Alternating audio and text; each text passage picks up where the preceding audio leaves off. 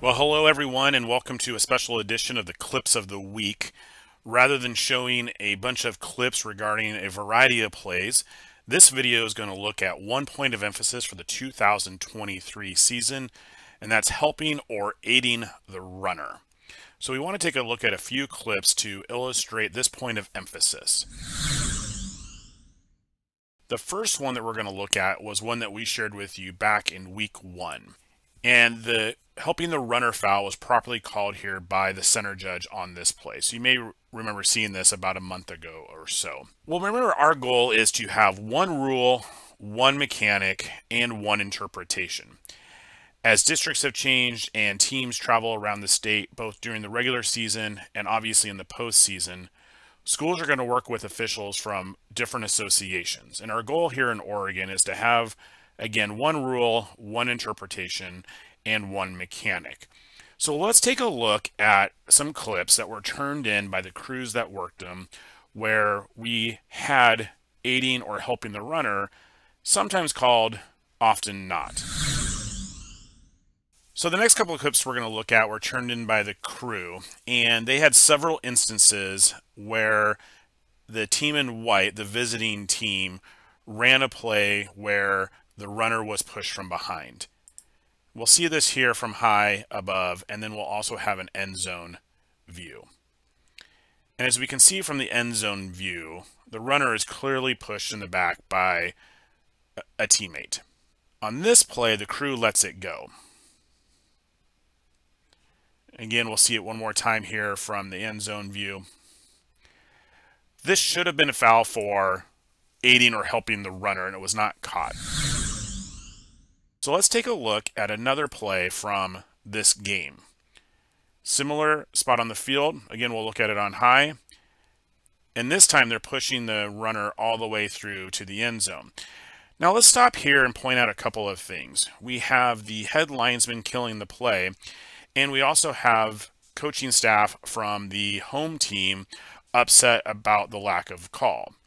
Now, as a reminder, if we have a foul for aiding the runner, this is a live ball foul. Simply throw your flag and continue to officiate the play. In this case, the crew killed the play. So while they recognize aiding the runner, they did not throw a flag and they killed the play. And that's not what we want to do in a situation like this. Also, I want to point out that the home team in this game was the visiting team in the first clip that we showed on this and about a month ago. So again, as we stress one rule, one mechanic, and one interpretation, this is a perfect example of why that's important. This is a team that was called for the foul of aiding or helping the runner in week 1, and then was a victim of the lack of a call in week 4. So if we look in the rule book under helping the runner, the rule says an offensive player shall not push, pull, or lift the runner to assist in their forward progress. So the first couple of clips are what we're accustomed to seeing at different levels, where a teammate pushes directly on the runner to help them move forward. And again, we simply throw the flag. It's a live ball foul. It's a 5-yard penalty if it is accepted. However, let's look at a couple other parts of that rule. First, let's look at a clip that shows a teammate helping the runner by pulling on them. So at the end of this play, we're going to see number 11 pull on the jersey, and they pull their teammate 1 or 2 yards forward. This should have easily been picked up by the line judge, and the back judge could have had this as well. Unfortunately, we did not get a flag on this play. So we want to remind everyone that it's not just pushing the runner that is helping the runner, but you can also pull a teammate, and we should have a flag on a play like this. And finally, a teammate is not allowed to lift a runner and assist in their forward progress. So we're going to see a play where this happened. And again, we did not get a call. So we're going to get a long run here after this completed pass.